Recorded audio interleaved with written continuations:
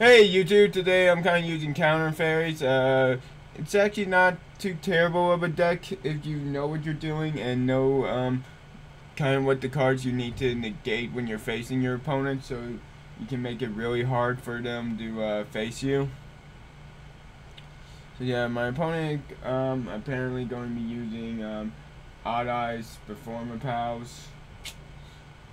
Odd Eye Performer Pal Magician. That deck is just, it's insane. That's a tier 1 deck at the moment. Huh, kind of funny. Remember when Performer Powers were a joke? Now they're like, we understand they're tier 1. Now I'm really glad he wasn't able to play Monkey turn 1 because that means I can play my Curse Shield of Forbidden Spell on him.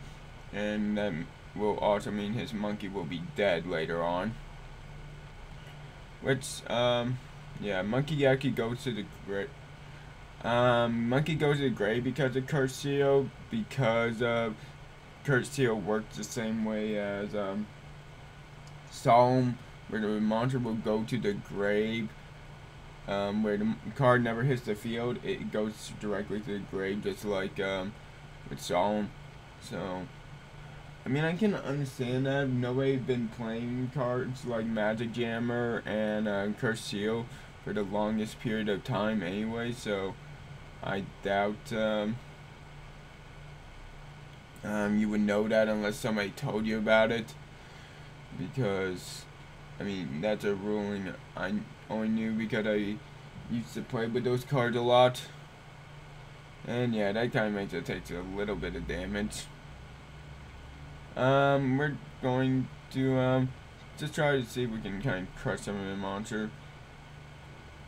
Yeah, now here was the reason why I didn't want to show him that I had could break his scale, because if I could break his scale, then he would be more inclined to use his back row cards. So I was kind of trying to see if I could get him not to use his back row cards, which he did use one, but he didn't let my Harbor Angel attack, so I wasn't able to add my Curse Shield of Forbidden Spell back to my hand. That kind of sucks because I really want that card back in the hand, since if I get that thing back, I get to stop another Pendulum summon, and it will really put him in a negative spot. So, here I'm not left with too many plays at the moment, so we're just going to summon our Tower Knight Playmos.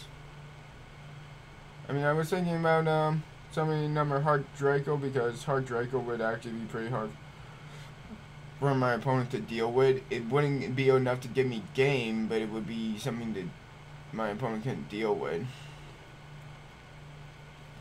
And since he's going to be able to complete a scale, I'm kind of like waiting to do it.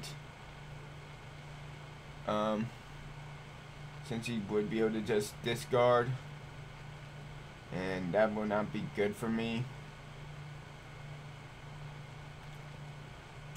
Now, I actually had not ever seen this play before, so actually I'll be honest, if I'd seen this play before, I think I would have done this a little bit differently. Would summon Pleiades right there and use Pleiades to return Exxon, so Exxon effect, Exxon having its rank altered, its scale altered by Wisdom Eyes, would not have been there. So that was my problem. I wish I knew about that, because if I did, I definitely would have accounted for it a lot better. But yeah, there I'm just trying to make sure I deal with certain cards you got. Yeah, we're going to see some plays here, and it looked like they are not going to go very well for me. Yeah, no, it would have been a lot better, because then he would have had the suicide, and he wouldn't only had those. He would only have Galaxy. He would only have Gravity and Exxon, so it wouldn't have been that big of a problem. Yeah, so we kind of let both die. Summon Vortex. So that's game for me, because that can win after those situations. So have a great day. See you guys again. Bye.